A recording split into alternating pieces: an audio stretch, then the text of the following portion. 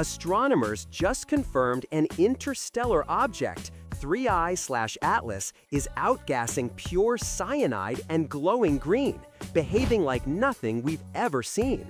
Unlike typical comets that spew dusty tails of water and rock, Atlas emits gases found in dying stars, but without the dust. Its trajectory is equally bizarre.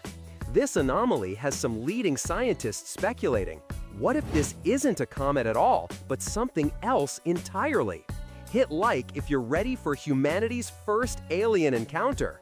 The presence of cyanide and its unique green glow, coupled with its non-cometary behavior, has fueled theories of it being an alien probe or even a dormant spacecraft. Could this be humanity's first verifiable interstellar visitor carrying an untold secret or even a message? What do you think 3I Atlas really is? Let us know in the comments and watch again for more mind-bending science.